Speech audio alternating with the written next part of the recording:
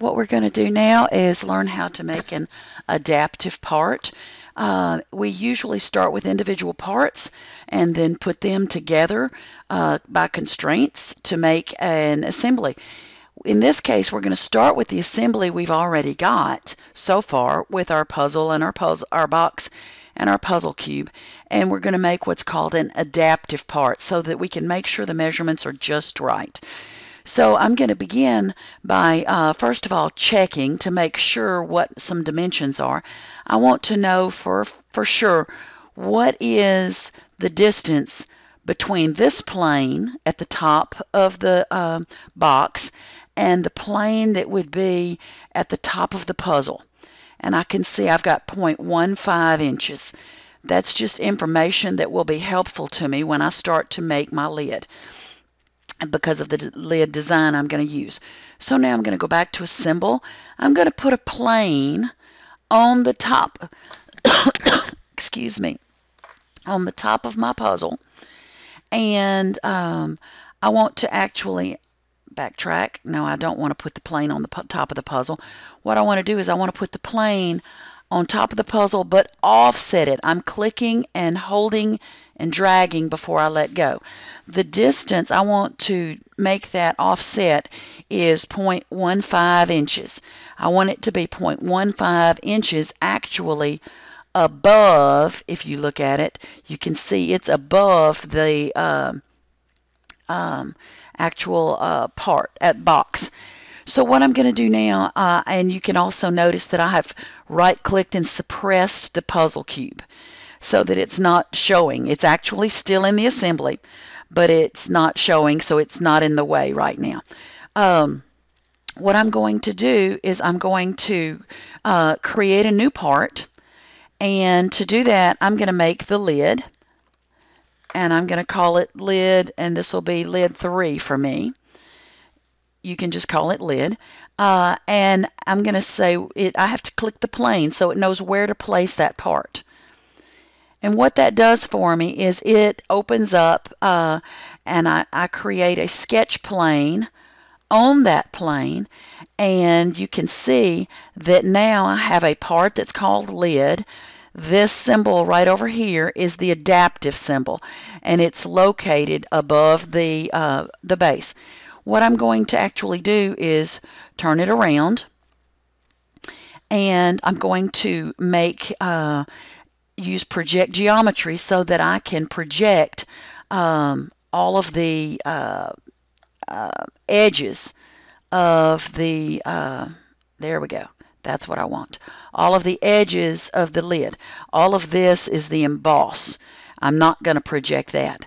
Now what I am going to do with this is I'm going to build the design that I have come up with for my lid. So I'm going to start by using an offset, and I'm going to offset this. I'm going to take this and I'm going to drag it out. Offset just saves me a lot of time.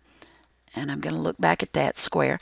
And I want to know, just for my information, what is the dimension from the inside. Come on, mouse. What is the dimension from the inside to the inside of this? And I know it's going to be a driven dimension. That's all it means. The computer already knows. The software already knows. And the same thing here.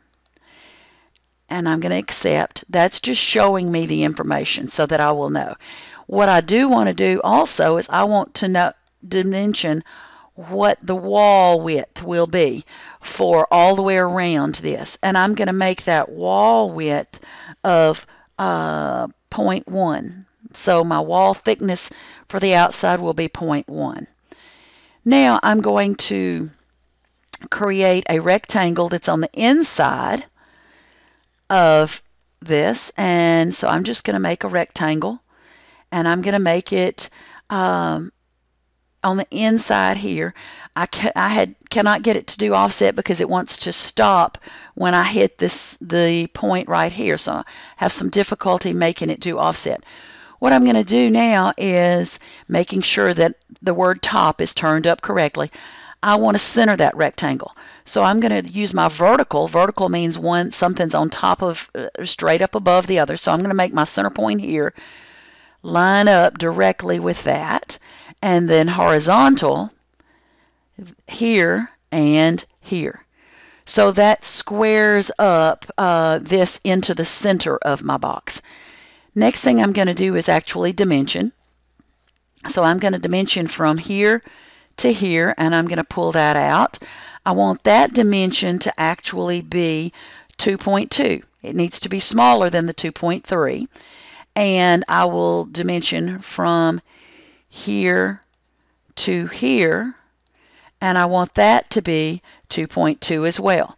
So what I've done is make a smaller rectangle inside this. I'm going to fillet it using a 0.05 fillet, very small, but I'll still fillet that, and this one all the way around. And so now I have actually got an outer rectangle that's filleted and an inner rectangle that's filleted. So I'm going to finish my sketch. And what I'm going to do now is I'm going to actually extrude. I'm going to start by extruding just this very outer lip. This is going to be an outer lip. I want it to go in the other direction. I want it to go down. The distance that I'm going to choose for it to go down is 0.25. And now you can see what I've got is a lip that is actually on the outside of my, going on the outside of my box. I'm going to hit save, and that saves the lid as a separate part. I could actually open it up as a separate part now. I can choose return, and that will take me back to my assembly. I'm not quite finished working on my lid though, so I'm going to go back to it. I'm going to double click. I'm doing browser editing, it's called, because I'm working using my browser.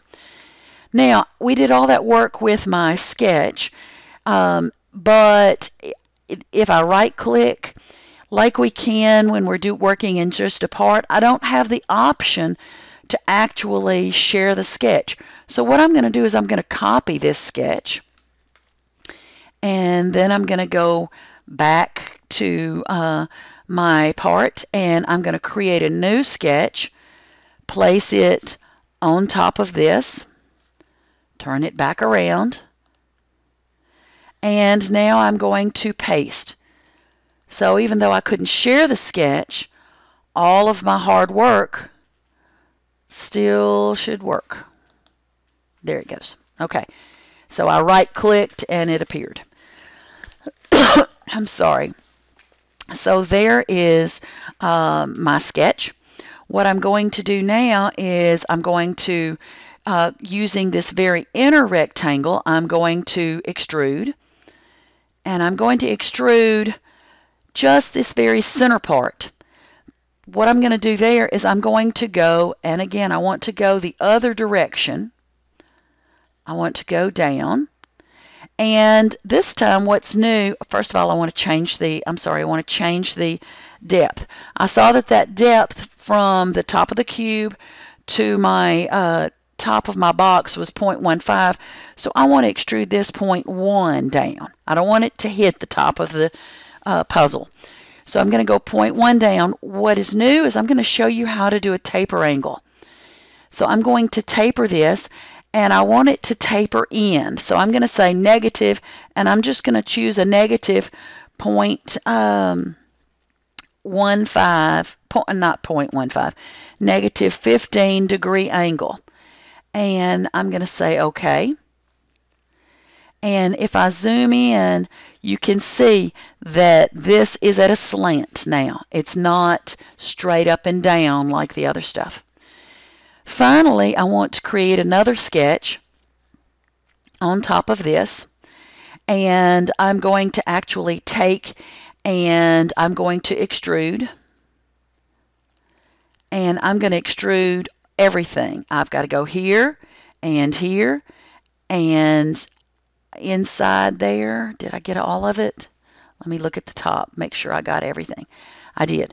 And so what I'm going to do is now I'm going to go 1.5, and this time I do want it to go up, so I'm going to look at it from home, and I can see there is my actual height where I'm putting the top on the lid. And so it took me 3 extrusions, but I've got an outer extrusion, an inner extrusion, and then the top. The last thing I want to do in this is I'm going to chamfer. Chamfer's like fillet in that it removes material.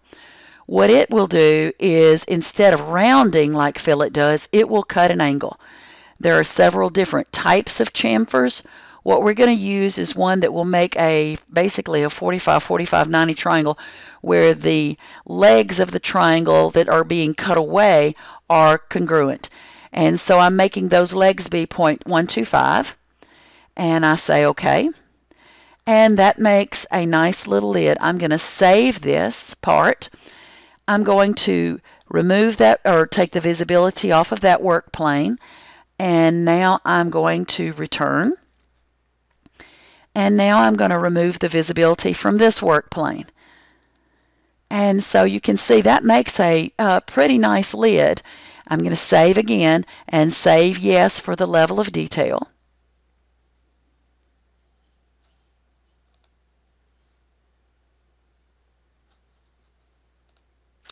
And it makes a pretty nice lid. And we're going to add some more to it in the next tutorial.